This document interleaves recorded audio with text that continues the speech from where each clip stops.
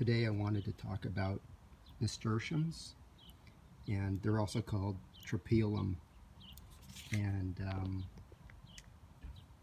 one thing I wanted to note about this is how in nature there really are very few straight lines or perpendicular lines. Look at the beautiful curve of this plant, how it gently slopes.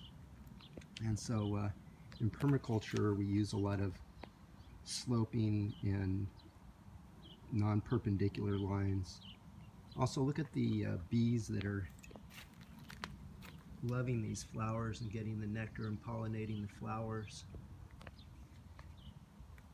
So all parts of this plant are edible, the leaves and the flowers, and they have a peppery taste. And even the seeds, the immature seeds, you can put in vinegar, and they're a good alternative to capers. And there are a lot of health benefits. I bet most people don't know that the highest amount, the plant with the highest amount of lutein is actually nasturtium. The flowers have the highest amount, and the leaves actually have the third highest amount of lutein of any other edible plant.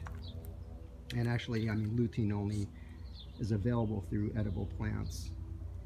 And so as we all know, that lutein helps with vision and the macula.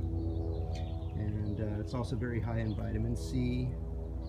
It's an antimicrobial. And actually it's really good for respiratory and urinary infections. And lesser important, it's good for hair growth. But I think it's just really a beautiful plant. Look at all the flowers, the blooms are unbelievable. And there's a hummingbird that just came into the picture a second ago. It wants a part of the action. It loves these nectar-filled flowers.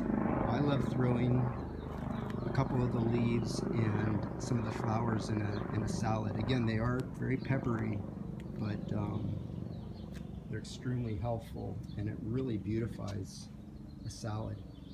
And these reseed themselves every year, and I haven't really planted them in a few years. They just keep coming back, and the flowers are just quite remarkable. So I think everyone ought to plant these. Initially, buy a pack of seeds, and but then after that you'll have so many seeds dropping from these plants that it'll reseed, plus you can give them to your friends and neighbors. So this is the nasturtium plant.